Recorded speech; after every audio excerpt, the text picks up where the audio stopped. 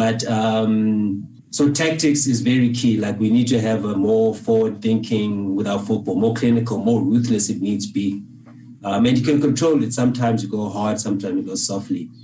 And then again, basics. You know, finishing the technique is like you have to do it all the time. It needs to be instinctive. You know, some play Aguero when he scores, sometimes they will look at the ball or he doesn't look at the net shaker. Yeah, he looks at so it's instinctive because it's done repetitive. So that's where now you need development academies where you literally, I mean, in other places you have like specialist training, like striker training, goalkeeper training, where literally someone that's always born, like that Haaland from Dortmund, you can see that guy from like 5 years old or like, when are you a striker? Nothing else. Don't worry about you a striker. And it's instinctive. And obviously those basics were honed through and through and through. And we know like how the system works there in Europe. And then lastly, it's the fight. Again, one thing I saw from Jean-Marc is, and a lot of times I used to watch them in the over 30s when they're playing there. And one thing you still see was the finishing was there. And the fight, you know, you gotta, when the ball is in the box, you know, the defender's not going to be nice to you. So now you need to go in there and fight for that ball. However it comes, sometimes you must score nice goals, sometimes you don't. And that's the difference between the top strikers. Top strikers will take those tap-ins and those scruffy goals. Root for Nistelrooy made a career out of that. But, you know, but sometimes you gotta take the scrappy, but also you gotta take the nice ones and have fight. So those are the three things I narrow it down to. So it's tactics, the basics, and the fight. Yeah. And then we also spoke about it doesn't have to be pretty. You just need to do the job. Just take it, you know. Even if it's so Jean-Marc, do you agree with this? I mean, yes, I do, because at the end of the day, is that what we need is the goals. Sometimes there's some pretty goals, there's some ugly goals, there's some whatever goals, whatever name you want to name it. It's goal win games, and when you win games, it brings you confidence and bring your players confidence, and then from there you play with more confidence, and playing with more confidence get you to play better.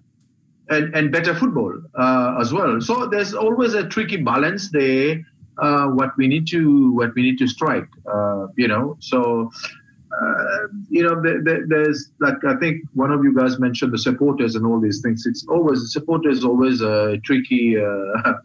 Some tricky customers. The supporters, to please them all the time. And because I remember Gordon was always just to get back to our team when we won the league. The media was hammering Gordon about playing long balls. I don't know if you can remember that. They were on Gordon's back about playing long balls. But Gordon was so we were playing some long balls, but it wasn't always long balls, and but it was working for us. So he got, as I said also at the beginning, so he knew what's the winning to get the winning formula. So depending on what players you've got, and from that you base, for example, the way he won the league with Pirates the season before was very different to the way he won the league with Santos. It was two different style of football completely. It was like chalk and cheese. So, but he was clever enough to know, okay, fine, what's required now with these players that I've got here, what's their strength, how to get the best out of them, and then he made it happen. And to come back to now to goal scoring is first, I think, is in football. I mean, this is my philosophy: is that you got to work to even you see the Ronaldo and the Messi and all these things. We said that Ronaldo has got less talent or skills than Messi, and Messi, but Messi also works hard. Ronaldo worked even harder with all the character and the drive that he's got. BT mentioned drive earlier, which we really need too. It's very important, this. And talent, as we always say, it's not enough.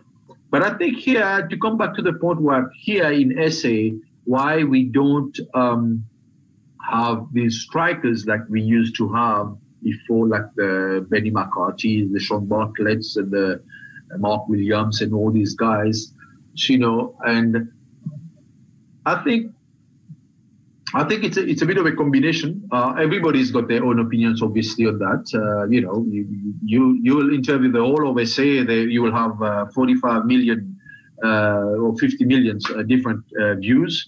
So, but I'm just sharing you mine, as I've got a little bit of experience also in the business. But I think it's first thing first is you got the formation. You got to work. Like you say, I'm wearing this. Is like I just opened this the JMI Striker Academy here. I see a lack of kind of work or training towards strikers, and that's what I just started, individual training for strikers.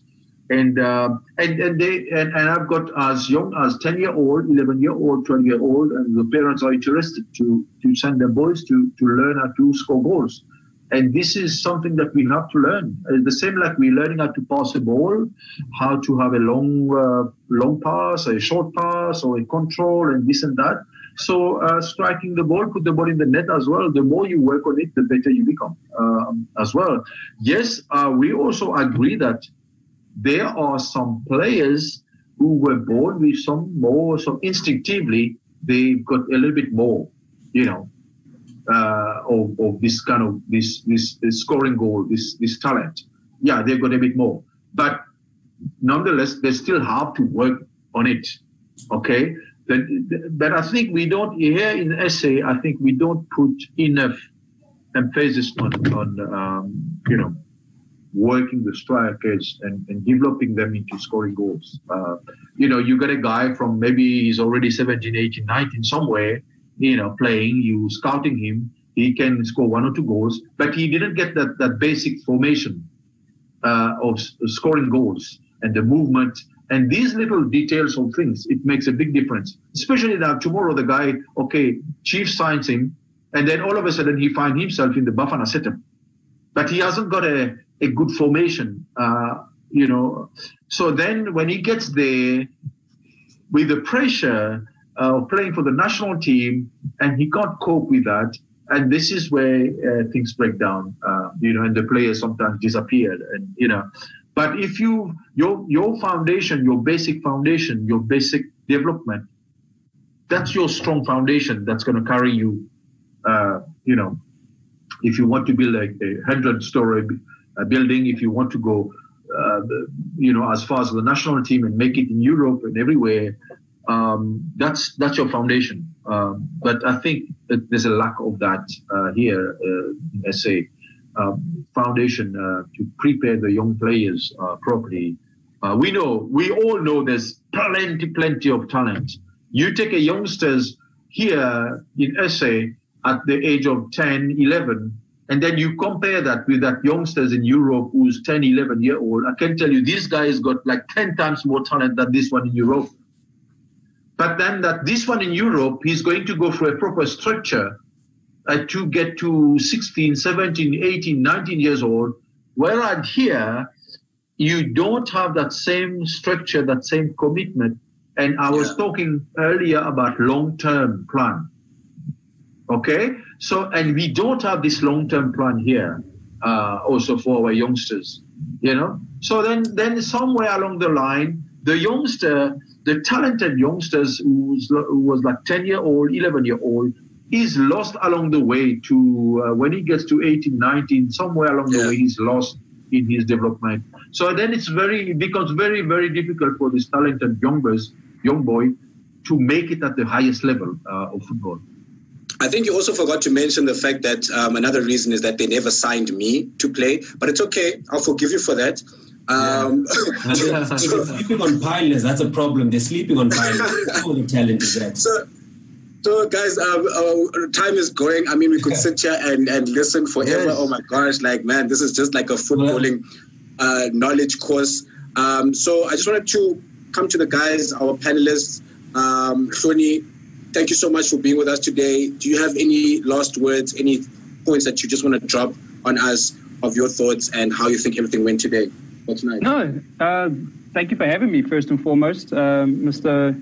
Ithier, it's an absolute honor and a privilege to actually to speak to you and to learn from you.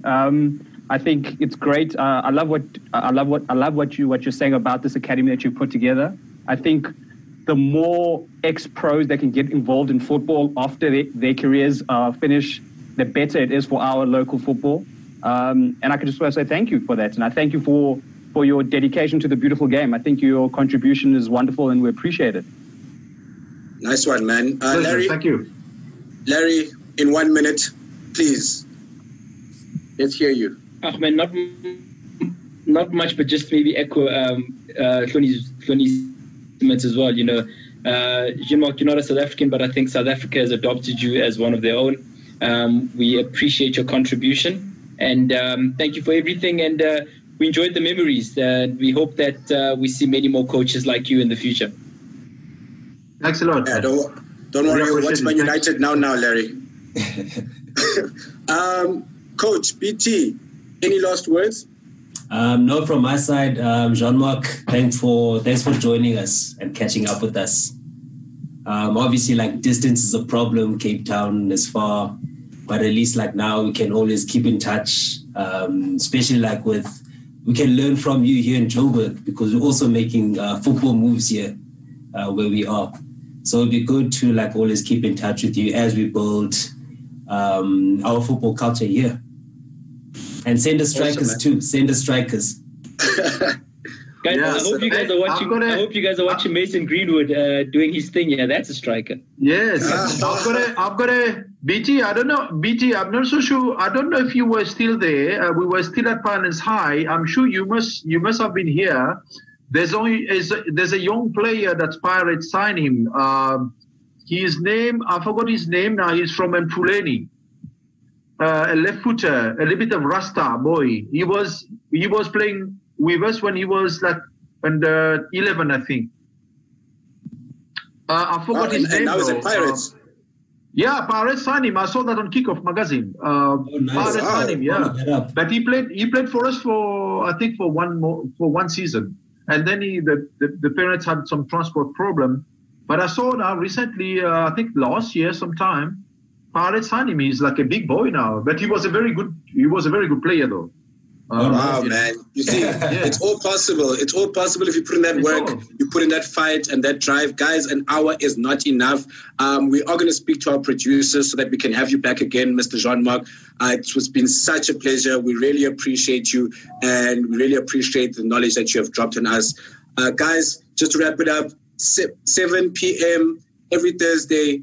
Catch us live, the best show, North-Side Banter show, sorry. Thank you to all our guests. Thank you, Coach BT. And we'll see you guys next week. Love.